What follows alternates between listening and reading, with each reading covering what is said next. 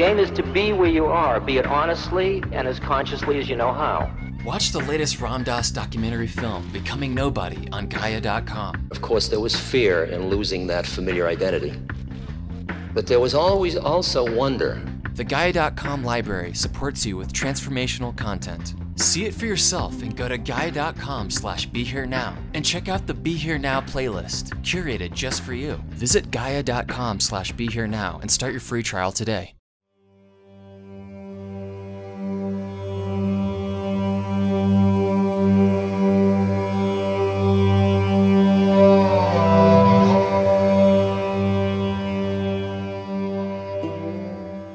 Hi, and welcome to Ram Dass Here and Now. I'm Raghu Marcus.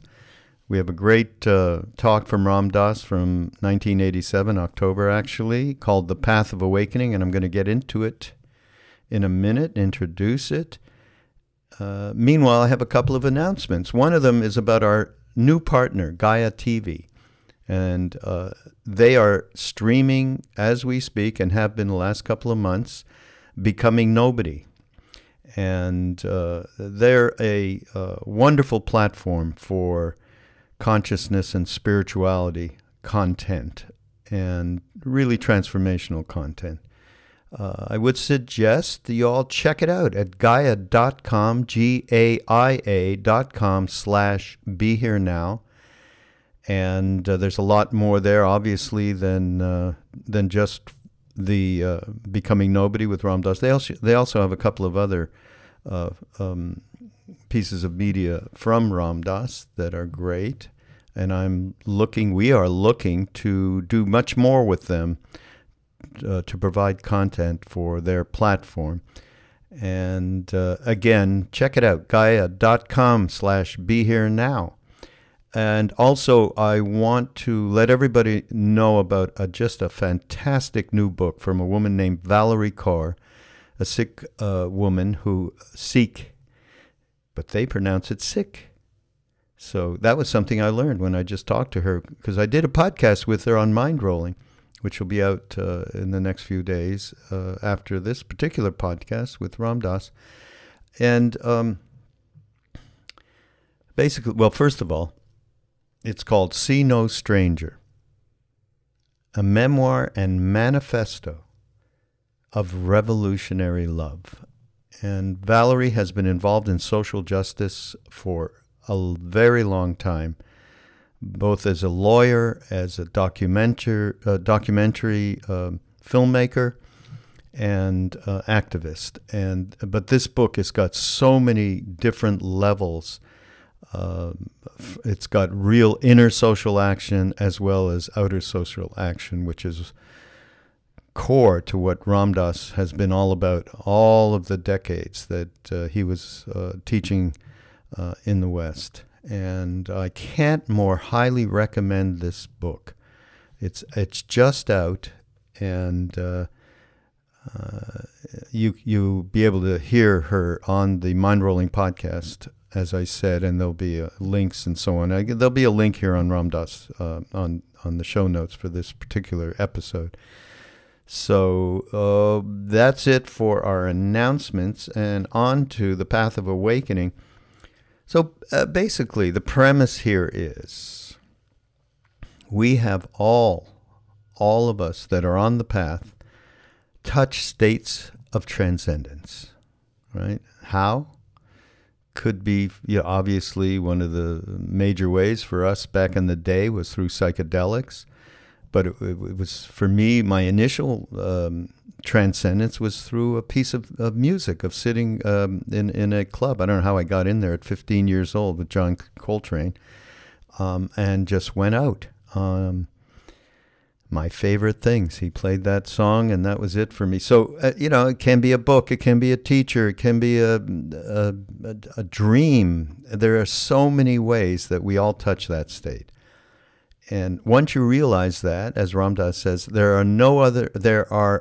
once you realize that there are other realities other than the one that you are familiar with, everything changes, right? Everything changes. You're on a path to freedom at that point. And of course, one of the pitfalls is that it gets to the point where sometimes you just kind of want to go back and get lost in that drama and the excitement of the habitual patterns because we're used to them and they kind of feel comfy. But ultimately, the old style of taking your ego so seriously in all of those circumstances, from habitual patterns to neurotic tendencies, it just falls away. It's an amazing thing. Absolutely amazing thing, And what else? Here's something that really Ram Dass pointed to that really is relational with what's going on today. He said, so, there's no way you can't not do anything, right? Because you come to think, okay, I'm thinking this pandemic and everything else that's going on now, I just want to get in bed and put a pillow over my face. But that's still an action, right? So there is no not doing anything.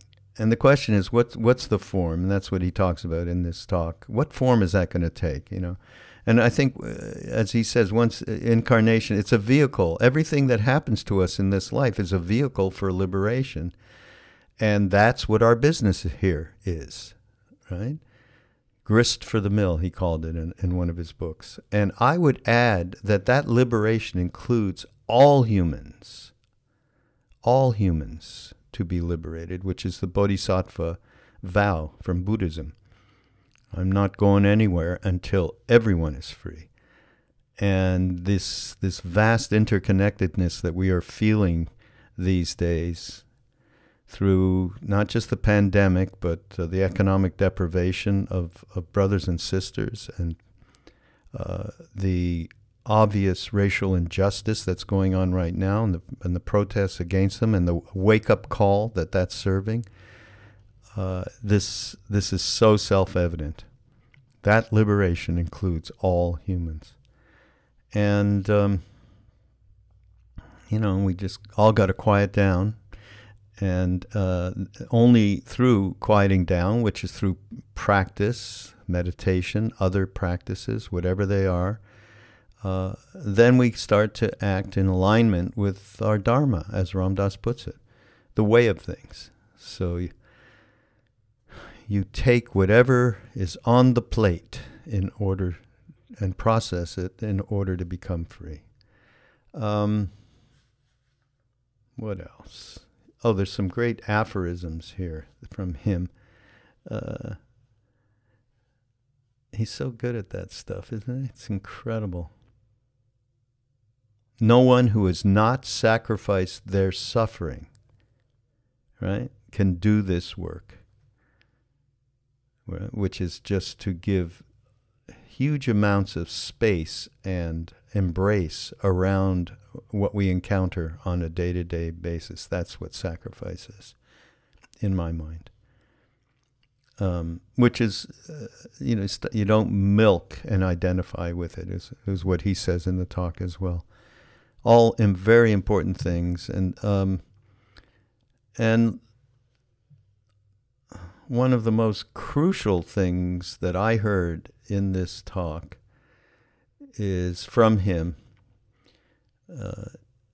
which really relates to the path of awakening, of being woke, as they say. The more you're rooted in emptiness, the more your human heart is available. And to me, emptiness is a big word. It's a primary term in Buddhism. And I always like to repeat what Bob Thurman has said as a definition for emptiness, which is emptiness is the womb of bliss. Right? So it's a very big thing. It's a very big thing. But as a more relative thing, talking about it in this particular quote from Ram Dass, it's for me the letting go of the self-interest, I find that is the biggest impediment to opening up to be able to embrace suffering, opening up to be able to have an undefended heart, right? So once you start to let go, and you see it, if you just start to think, in the situations arise where suddenly somebody is in need around you, and mostly we have a knee-jerk reaction to go help that person or that situation. And as soon as we do that, we're letting go of our the thinking about ourselves that we do all day long. We let go of that in the moment that we are ready to help somebody else. So once that, and of course that has to be nurtured again through practice, and once that happens, then that heart becomes way more available and way more undefended. So I love that. So, yep, Path of Awakening, another great talk from Ram Dass. I mean, there's, I don't know if any of you out there, we have been putting out a wonderful thing that comes from our development director, Rachel Fisher, at ramdass.org. Every week, she's been assembling different talks, blogs, videos, not just from Ram Dass, but from our Be Here Now network as well. And it's called Resources for Resilience. If you haven't seen it, or if because you haven't noticed and the stuff coming from Ram Dass Love Server members going into spam bucket, get in there and change that out, or do go to ramdass.org and put your email address in, because there's some really helpful stuff that is being shared. So highly recommend that. And we're going to see you next time on Ram Dass Here and Now on Be Here Now Network. Oh, yeah, Be Here Now Network's got a couple of new podcasters coming along. One is Nikki Walton. Check her out. Wonderful, wonderful young woman who just started out with us. And coming soon is Conda Mason, and I want to tell you about that in another I did a podcast with her. I've done one. I actually just did another one, and she's also somebody who's steeped in social justice and racial injustice, and is so eloquent and incredible. And, of course, Robert Svoboda, our friend. He's got a wonderful podcast that we started a few weeks ago. So, yeah, BeHereNowNetwork.com. Check it out, and we'll see you next time. Namaste. This is a quote from Dante. I have been in that heaven, the most illumined by light from him, and seen things which to utter one who returns hath neither skill nor knowledge. For as it nears the object of its yearning, our intellect is overwhelmed so deeply, it can never retrace the path that it followed. But whatsoever of the holy kingdom was in the power of memory to treasure will be my theme until the song is ended. Many of us have touched states of transcendence. In fact, all of us do. But most of us, as I said before, have structures that lead to denying them. And once we've touched them, our lives are different. Once we acknowledge we have touched them and not reject them out of hand. We are all literally going out of our minds a lot. And yet we later treat those experiences, unless they are extremely profound. Like I was talking with Rusty Schweikert, who was one of the astronauts. And he described how as he hung on to the outside of the spacecraft, and there was time when the camera had broken and they just had free time to sit there, to stand there. And there was a moment when he saw the Earth and he was in the universe, and something happened at that moment. And it's so powerful. His whole life's been different since then. It's one of the problems they have with the astronaut program.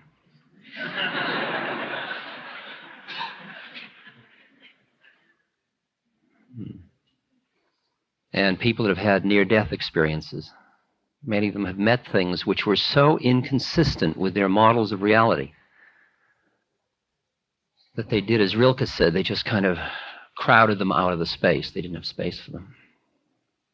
Once you have recognized that there are other realities other than the one that you have been familiar with, your life starts to change. I don't care whether you got it from a joint, whether you got it from meditation, whether you got it from sex, whether you got it from trauma, whether you got it from surfing or whatever. Whatever thing you did that took you beyond yourself, you could have got it from religious ecstasy in temple or church. You could have gotten it in 1,000 different ways. Whatever it was, if you acknowledged it as real as what you started from, you are on the way. That is what's known as awakening. From the moment you have awakened, that is, you acknowledge the fact that you are more than you think you are and that the universe is different than your conceptual structure has it to be. From then on, the rest of your life is all the grist for the mill of awakening. It's all that process that the awakened awareness uses the stuff from then on in order to get free. It's all the journey to freedom from then on. And you literally cannot fall off the path. You can think you fell off the path, which many people do. They say, oh, I lost it. I blew it. I used to be so high. Whatever spiritual gains you make from moment to moment are yours if they are real gains. If you just have them like something you're holding on to, you can lose them. But the basic journey is a journey of the awakening. Thing is, you can't go back to sleep once you start to awaken. You can appear. You know how you try to go back to sleep because you woke up before the alarm clock? And you lie there and you try to go back to sleep. I mean, it's even more horrible than that. Because when you were asleep, you could milk your melodramas for all they were worth. You could trip out on stuff. Will it? Won't it? Can I? Can't I? Should I? Shouldn't I? Did he? Didn't he? And afterwards, you just see yourself doing it.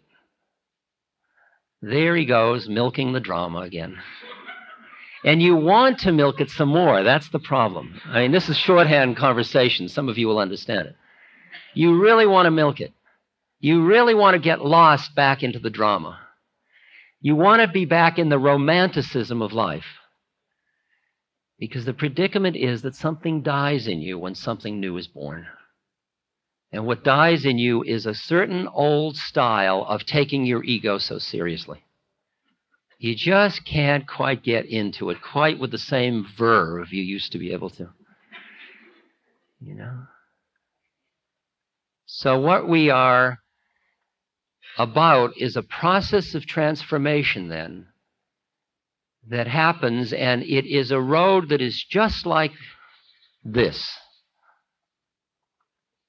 It's highs and lows and depressions and elations, and now you got it and now you lost it, and you grab something and then it just turns into more spiritual materialism and it turns into nothing.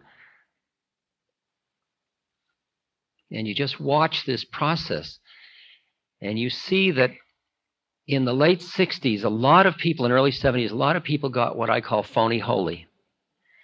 They intellectually saw where they wanted to be, and then they imitated it as if they were that. It's like imitating the Buddha or imitating the Christ or imitating Mother Teresa or whatever, or Anandamayi Ma. And the fraudulence of that, because we in the West are used to our intellect, leading with our intellect, so we see where we want to be and we imitate it and then pull ourselves into it. The fraudulence of that leads to a reaction. And you found the same people who you saw first in white with big smiles and doing beads and very holy. See them a few years later at the local bar. Now, saying, oh, that was all crap. That was all, I was off my mind. That was a cult. I'm done with that stuff. And now we got to deal with the real things of the world. And they say, I gave it up. But all they're doing is going through another part of the process. See, there's no way out of it once you start. That's the problem. I often feel like saying, people, don't start. See, I mean, it's too late for you already. I'm sorry, because you're here and you already know too much. See? A great story of a little boy that's being chased in Central Park, and I read it in the New Yorker, and this other kid says to him, is chasing him, and the other kid's big, and the little kid starts to climb up a tree. Big guy's climbing up, and the little kid says, I'm making you climb this tree. Big guy says, no, you're not. And he keeps climbing. He says, I'm making you climb the tree. No, you're not. I'm not going to climb the tree. So the big guy gets down, starts to walk away, and the kid says, I'm making you walk away. He yells from the tree. Big guy says, no, you're not. And as the big boy walks out of the park, the little boy yells, and everything you do for the rest of your life, I made you do.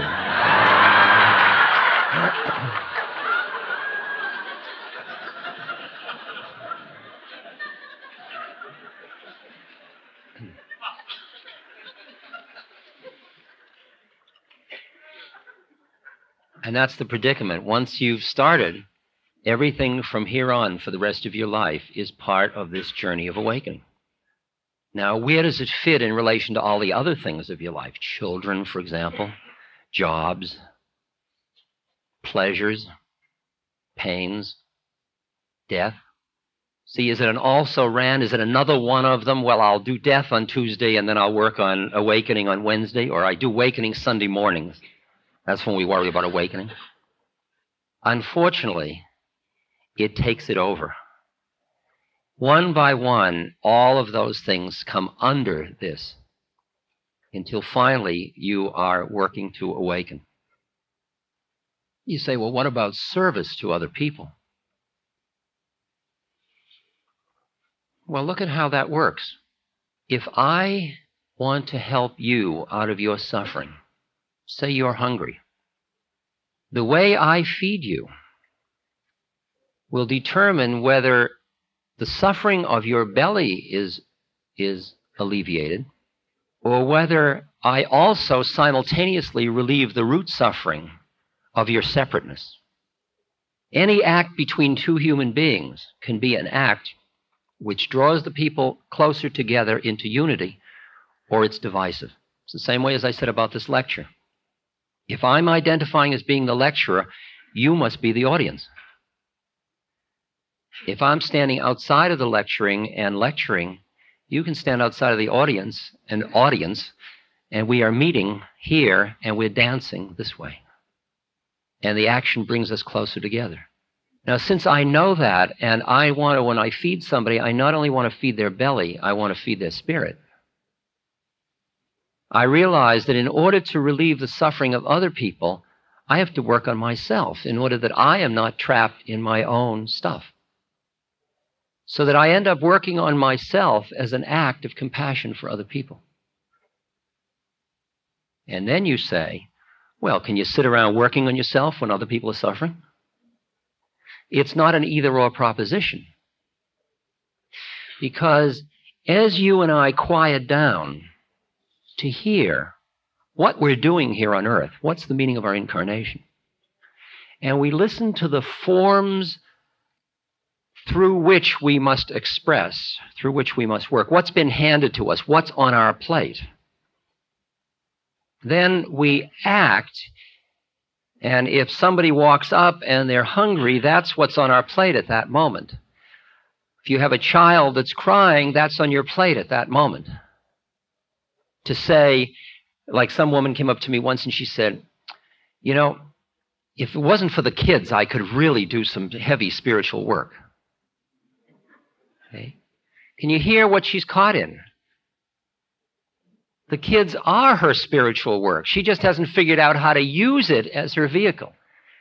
The game is you take what's on your plate and you use it through which to become free. So if somebody is starving, in the process of feeding them, that is the vehicle you use to work on yourself to extricate yourself from being identified with being the feeder. Is that too complex, or can you hear that one? See, what I saw was that there was no way not to be an actor as long as you're in an incarnation. You can't not do anything. Which thing are you not going to do first? You know, I'm just going to sit in bed. Well, that's doing something. See? You can't not do anything as long as you're in a form. Forms do things. And then the question is, which form will you do? Which action will you do? Now, when you fully understand that your incarnation is a vehicle for liberation, and that's what your business is on earth, as pure and simple as that, and as uncompromising as that, then the answer to which one should I do comes out of a place where it doesn't matter. Because it doesn't matter out of any other reason. It doesn't matter so much that you can be quiet to listen. The statement is, truth waits. This is from the Tao Te Ching. Truth waits for eyes unclouded by longing. That it is only when there is quietness inside you that you can listen to hear what part you play, what your unique role is in the game. And no role is better than any other role. Whatever you're doing in your life is no better or worse than what I'm doing in my life. It's just different. And each of us has a unique route through. And the art isn't to imitate somebody else's route, but to listen to hear our own route, because it is in your fulfilling your form perfectly that you're free. When you push away part of yourself or grab something, you're not free. You're trapped by it. You're trapped by your own grabbing. It's like the monkey that sticks his hand in the jar to get the apple and closes his fist, and then with his fist around the apple, he can't get his hand out of the jar. And he doesn't know what to do because he can't let go of the apple. And it's the way they trap monkeys, because they tie the jar to a string. And then he sticks his hand in it. He's not smart enough to let go of the apple to get his hand out, the banana. No way we can fall off the path. You can scare yourself. Ooh, I've fallen off the path. But that's just more stuff.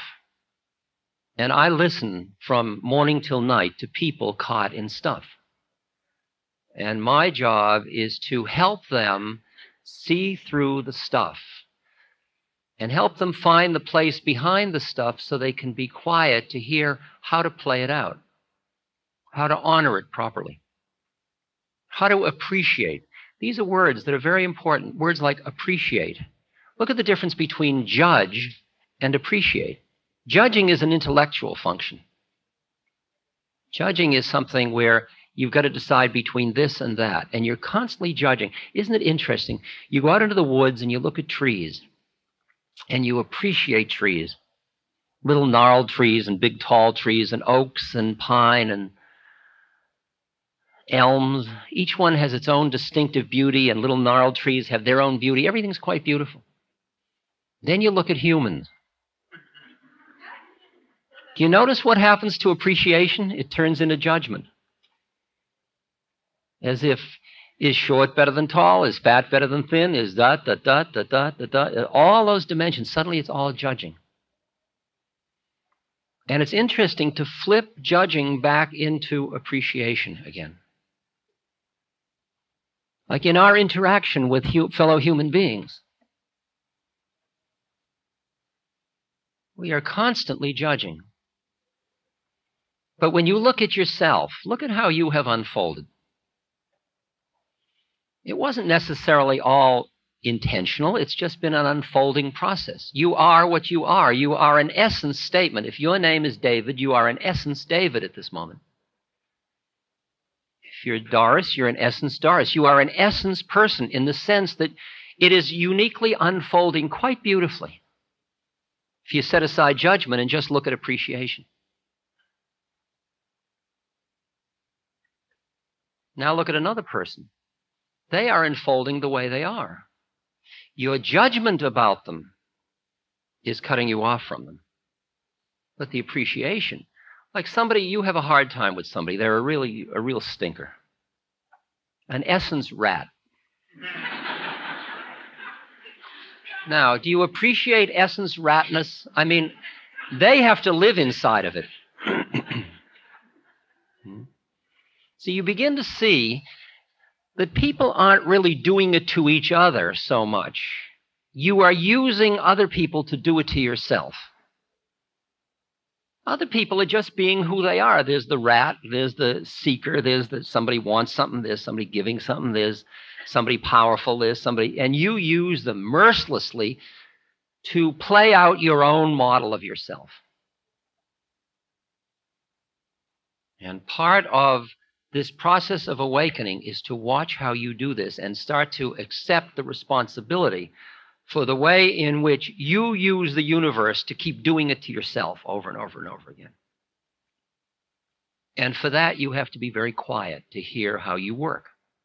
And part of what meditation is about is the technique to quiet you down so that you can begin to watch your own mind at work. And you can watch the way in which you create this stuff of the solidity of the reality of the world you live in.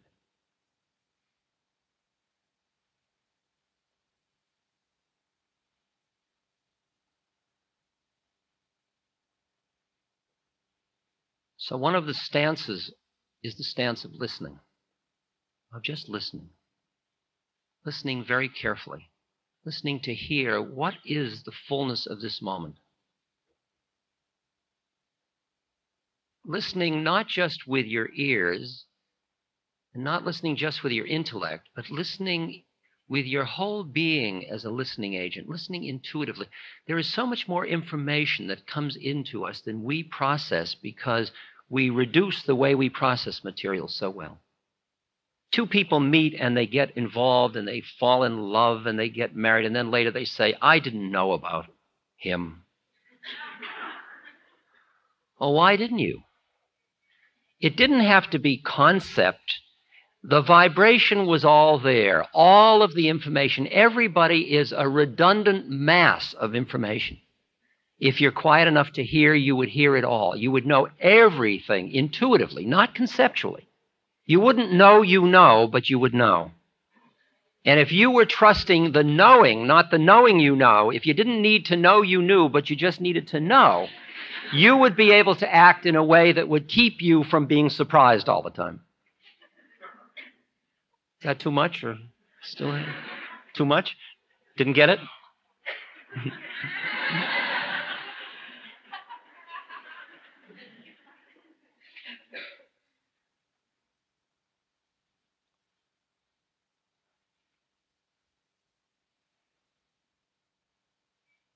Put it another way, we have closed down that intuitive heart way of knowing the universe and substituted for it the intellectual way of knowing the universe, a conceptual analytic structure. So we think about everything to know whether we know it or not. And if we know each other through our minds, and through our needs, and through our personality, through our ego structures, we are always separate from each other. We are always like objects to each other.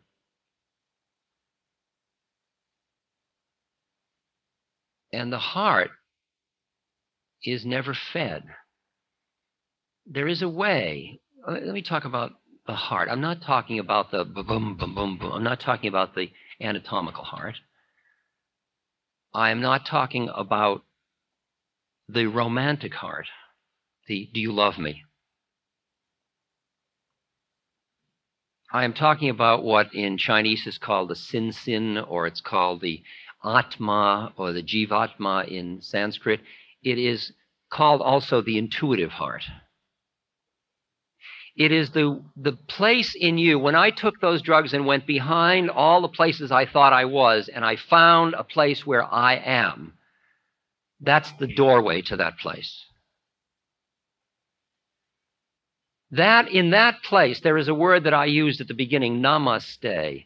Namaste is a very common word used in India. It means I honor the place in you where when you're in yours and I'm in mine, there's only one of us. Because when you go deep enough into you and get behind all your personality and all your stuff, all your separateness, and I go back far enough inside me, it ends up there's only one of it. You could call it awareness. You can call it any number of things. You can call it energy. Lots of words for it. Part of what we're talking about is how to acknowledge that place in yourself. And then the next part of it is how do you feed it? It's the care and feeding of the intuitive heart. I mean, you must see when you walk down the street and you see somebody that is panhandling or sleeping in a doorway, the way in which you close your heart to deal with that situation most often leaves you tight. It leaves you closed down. It leaves you cut off. It leaves you alienated from the universe around you. And there's an anger in you that situation demanded that you do that. And you feel safe when you're in your home and you can close the door and you feel safe to open your heart. Isn't that an interesting one? See, the root of that question is, how do we deal with suffering? How do you deal with suffering? Well, how do you deal with your own suffering? You see that you don't have any trouble dealing with happiness, with pleasure, which is different than happiness. But pain and suffering, what you try to do is push them away.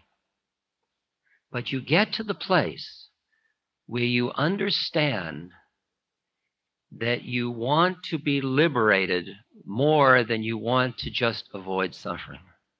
And liberation means that you start to use your suffering in order to awaken. And that is a big leap. That is a very big leap. As Gurdjieff says, Gurdjieff was a Russian philosopher. Another thing that people must sacrifice is their suffering. What an interesting word. No one who has not sacrificed his suffering can do this work. Nothing can be attained without suffering, but at the same time, one must begin by sacrificing suffering. What does it mean to sacrifice suffering? It means to stop identifying with it, stop milking it. I don't ask for suffering, but when it comes down the path and I've got it, I work with it. At the extreme end is the monk who says, God, God, give me more pain. It's the hair shirt. It's the one that suffering is seen as grace. My guru used to say, do you like suffering or do you like joy? And people would say, well, I like joy. He'd say, I love suffering. It brings me so close to God. Because when you see what suffering is, it's loss of control. Suffering is forcing you to confront a place in your mind where you're clinging. Like you have a state of non-pain and then there's pain, and suddenly you are clinging to the memory of non-pain, so the pain is painful. All it is a strong stimulus. There are great saints who were dying of incredible cancer and ulcers and so on, and they had nothing to take away the pain. And doesn't it hurt? Yeah. Well, do you want it to stop? No. Doesn't matter. It's just strong stimulation. There are ways of taking suffering and flipping them, and you work with them. Now, you don't lay that on another person. I mean, the example I usually use is somebody comes to me and they say, I want to study yoga with you, and I used to teach yoga, hatha yoga. Okay, I say, well, why don't you fast to purify? Fine, fast for 7 days. Fast for 9 days. Well, I hadn't thought of starting that rigorously. No, fast for 9 days, just drink warm water. I mean, you tell people anything, it's okay. Person comes in after 7 days, I haven't eaten in 7 days. See? And you give them a little ego boost. You know, good, you're doing fine. 2 more days, you'll be enlightened. See? Then you walk out on the street, and somebody walks up to you and says, hey, man, you got a quarter? I haven't eaten in 7 days. Good, you're doing fine. 2 more days, and you'll be enlightened. Okay? Can you see how inappropriate that is? In the first case, the person is saying, let me use this as a vehicle for me to get more conscious. And in the second place, the person's saying, let me get rid of this. And your job isn't to make a moral judgment about it. Your job is to help people get free of suffering. And you'll find yourself in the paradoxical situation that there'll be a suffering that you're using to get free through, and somebody else is asking you to get rid of that suffering, and you're helping them to get rid of it. Isn't that interesting? It happens to me all the time. Somebody comes up and says, my marriage is falling apart. I feel like saying, aren't you lucky? What incredible grace. You can work with this so well. A beloved just died. Wow. Whew. I've got AIDS. Oh. Guy came up to me the other day, and he said he had AIDS. And he was a doctor in Los Angeles. He had just increased his practice twice-fold, brought in assistants. He had a new house. He had just given a down payment on. He had 2 sports cars. He was making it in L.A. And he found out that he started to have AIDS symptoms. He wasn't positive. He had AIDS symptoms. And he came in and he was in terror. It's an actual terror. Now, what's happening inside me? There's 2 levels of this. One is that my human heart is being ripped apart by his pain and his terror. Because I can empathize with his predicament. He has a whole model of his life going this way, and suddenly, boom, it's all different. And there's fear and confusion and everything. So my human heart is crying. There's the other part of me that is just quietly sitting inside that says, so. New curriculum, advanced course, incredible chance to awaken now. Now, I start to be with him. The first thing he feels is that my human heart is there. He feels like there's a fellow being hurting. And as I said before, the more you're rooted in the emptiness, the more your human heart is available. Because when you're not rooted in that spiritual depth, that rock-like place, you are afraid of your human emotions for fear they'll sweep you away all the time. It's only when you've got this other balance that you can let yourself in that deeply to those emotions. Because most people are either, first they've spent their life being just torn by their emotions. I love it. I hate it. It's all like this all the time. And then they awaken and they get outside of it all. And they're so beyond it all. And somebody falls down in front of them and they say, karma. I mean, they're just so remote from it all. You lost either way. You and I have this incredible tension that exists. That we are both, if you want to call it whatever words you want to use, we're both human and divine. We are both separate entities with human hearts, and we also are awareness that is beyond all the drama of it all. And to deny one is to miss the boat. You've got to have both of them. You can't stand anywhere. And so that at the same moment, there is the human heart, and if you just go up, the person doesn't feel your humanness. They feel you're intellectually very astute and you're very wise, but you're not warm. And if you're down here, you'll burn out so fast. You will burn out so fast because there is so much suffering in the world. You can't look in a doorway. You can't look at the newspaper. What you had to do, which is what most doctors and nurses and people like that do, is you close down your heart and you use your mind in the service of your heart and you do what's called being professionally warm, which is you act emotional, but you protect your heart. Because you're afraid it will be destroyed and you got to save something for home, you think. So you make your patients and all them instead of us. And you end up living with 9/10 of the world them, because 9/10 of the world are really suffering more than you are. And you're frightened of the stream, the ocean of suffering all around you. And so you're always locking the door and closing and protecting. Because you feel your heart will break. If you are only identified with your human emotional heart, you have no choice but to defend because the suffering is so great. And how much can you do? You're busy helping there, and there's that one, and then you're there, and it's that one. It's like the dam keeps leaking everywhere you look. But now you cultivate this other part of you behind it, which is just looking and says, ah, so, yes. And you see there is suffering. And you see that the suffering is going to go on, and that it is an inherent component of incarnation. It isn't even something wrong from the highest place. It just is. It's the nature of form that form has inherent within its suffering, because it's a clingy stuff. It clings to it. There's an inertia in form. It's not like liquid. It's not changing all the time. It's sticky. And you begin to see there is a sea of suffering around, and you listen quietly to hear your part to play, and you play your part. And whether or not the suffering ends is determined by so many factors. It's not in your hands. That's why burnout occurs when doctors think they can take away your suffering. Or a friend thinks they can take away your pain. I don't assume I can take away anybody's anything. I can just be what I am as an environment, and then the other person, whatever they do, they do. And if they're ready to let go of their suffering, they'll let go of it. And if they're not, blessings, my dear. This is the wisdom that is expounded in the Bhagavad Gita.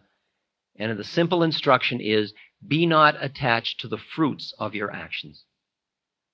You do what you can, and you do it as impeccably as you can, and what happens is what happens. Because it's determined by much more than you. I may try to make you feel good because I see that you got a sour look on your face, but you also ate a piece of bad cheese last night. You know? And that's a factor beyond my control. Furthermore, from your soul's point of view, I don't even know what function that suffering is serving you. How presumptuous of me to want to take it away from you. And yet my human heart wants to take away your suffering.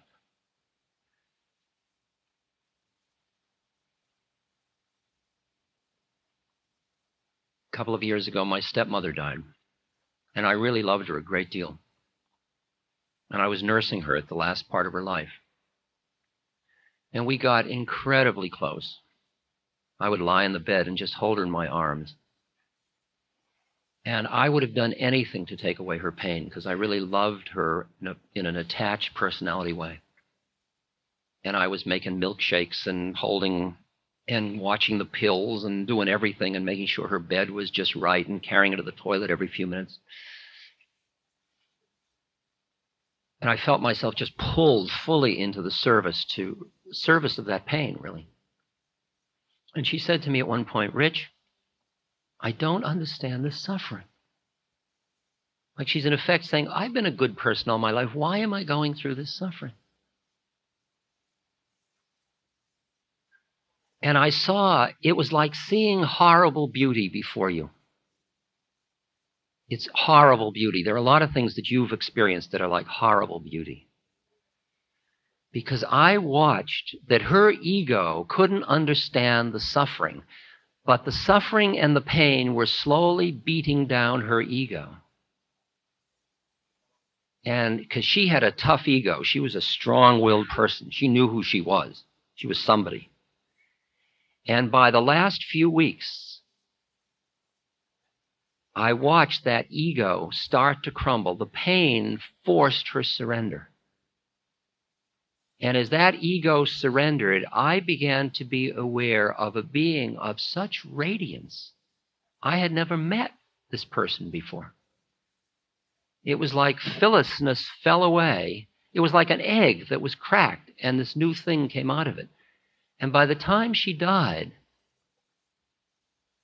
I felt like I was in the presence of just living spirit.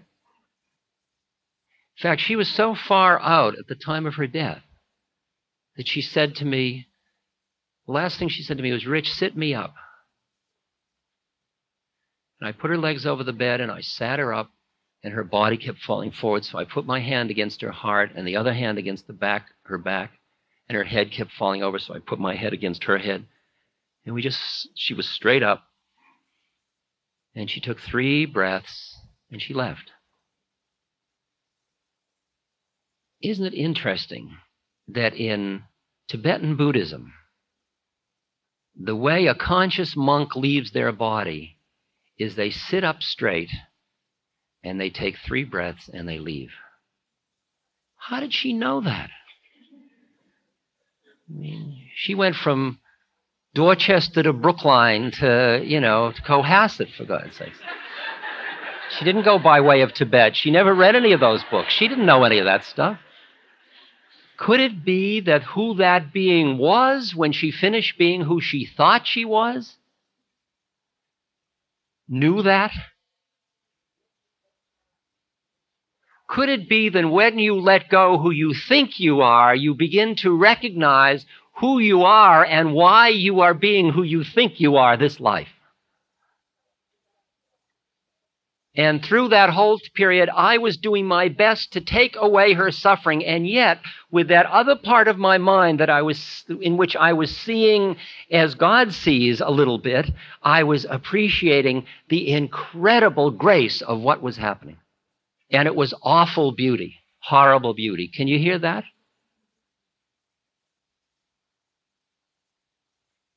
Like once I was teaching in California, and people gave me a ranch to live at, and it came with a cat. And so I was taking care of the cat, and we got very close, and because I'm really a cat man. And in the morning, I'd meditate before my puja table. And the cat got very fond of me, so the cat would go out in the morning and get its morning kill, and it would bring it in and settle between my legs to eat it. So I would be meditating, and I'd hear squeak, squeak of a lizard and the tail flopping, and this cat playing with it and slowly crunching the skull and so on. And I didn't know who to hate.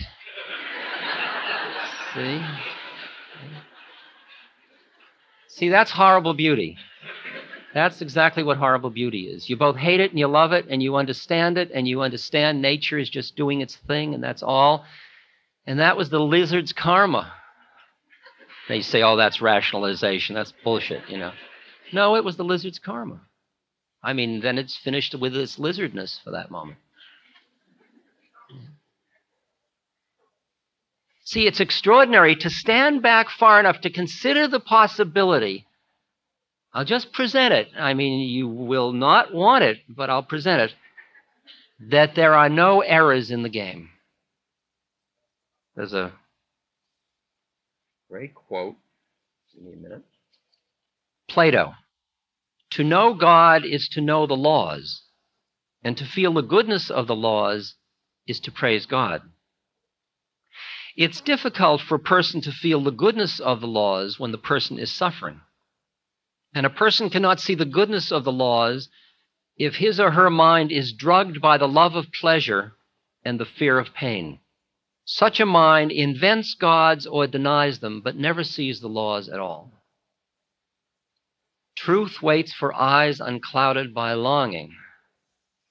That when your mind has pulled back so you are not busy being this or that, or wanting this or averting that, or thinking and identifying with your thoughts, but when you are just aware, you begin to see the nature of the lawful nature of the universe, in which all forms are related to all other forms lawfully, and it is just stuff that is unfolding, including you, including your body and including your thinking mind. It is all law. This podcast is brought to you by the Love Serve Remember Foundation and ramdas.org. We appreciate you listening, and we appreciate all the support that you've given us. Please continue that support and donate at ramdas.org. We can then continue to share what Ram Dass has been sharing for all of these years. Thank you.